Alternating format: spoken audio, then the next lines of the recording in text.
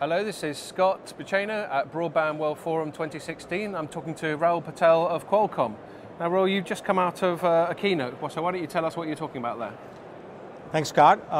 What I was talking about at my keynote is there is a problem in the network today. There is a huge gap between the demand profile of a broadband service expectation and what the broadband service is being delivered to, or the supply of the broadband service. And so the quality of the broadband service. And so if you look at the network today in the home, majority of the service, in fact not all, are delivered over Wi-Fi or some form of wireless technology. Yeah.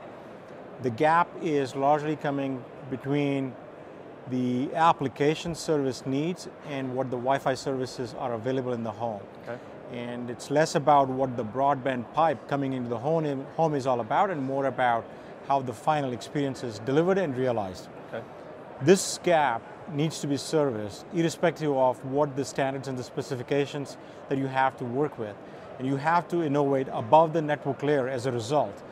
Qualcomm, through its innovation above the network layer, along with everything that they do standards compliant, technologies like MU-MIMO with Wave 2 AC, and with technologies like Wi-Fi SON, self-organizing networks, is able to bridge a lot of that gap that exists between supply and demand of the service at the end node, basically in the home.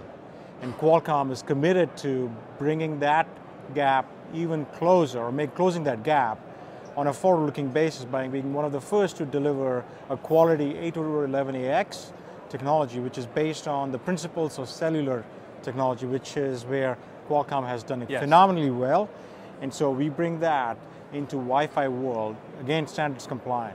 There are other things that Qualcomm's also doing where they are solving the problems of the network, bringing fixed line capabilities which are getting upgraded to fiber or multi-gigabit per second, but do not have the economics to bring that network service into the home as effectively, because the subscriber pricing models are such that it's prohibitive, and Qualcomm is trying to solve those issues wirelessly as well. Yeah, and I'm going to come on to that because I know that one of the major themes, one of the major things that you've been talking about over the course of the whole show is fixed wireless. I'm going to ask you about that. But before we get there, can you just tell us a little bit more about some of the applications, the sort of digital home, smart home, connected home type of things that we're seeing enabled right now and into the near future? Well, I think the big things, that there are two big phenomena that are coming into the home right now in a huge way. Any and every screen, be it 5-inch or your large screen 65-inch screen, or your some form of display in the home, is now getting to a point where sourcing 4K video is a norm. Right. It's not a luxury, it's a norm. Number one. Number two, there are networks in your home that you may not realize. You may think they are passive, but they're widely active. For example, your security subsystem, where your cameras are on all the time.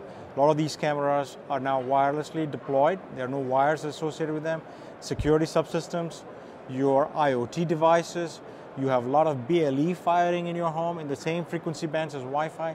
And so some of these applications are driving the complexity that's happening in your home network that may create a problem from realizing the experience if not addressed through the right technology innovations.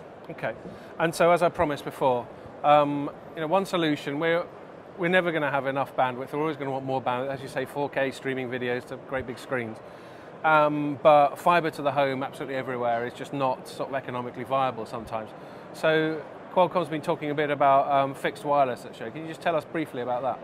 Yeah, what Qualcomm is talking about is not exactly the fixed wireless technology, but helping solve the problems of fixed wireless technology wirelessly. Okay. What Qualcomm is doing is, the economics, again, from the service provider and the operator's point of view, where they terminate the fiber and try to bring fiber into the home, or fiber-like services into the home. What Qualcomm is doing is eliminating the cost dimension of bringing the service into the home through wired deployment and having to deploy the infrastructure, an additional cost that the operator may incur by deploying fiber-like wireless service in the home. Okay. Right? What Qualcomm is doing is using millimeter wave, 60 gigahertz, which is unlicensed spectrum technology, to backhaul fiber into the home. And We have a demonstration over here to show how that is being done as well. Very realistic in its demo form as well. Brilliant. I'd like to show you that. Okay.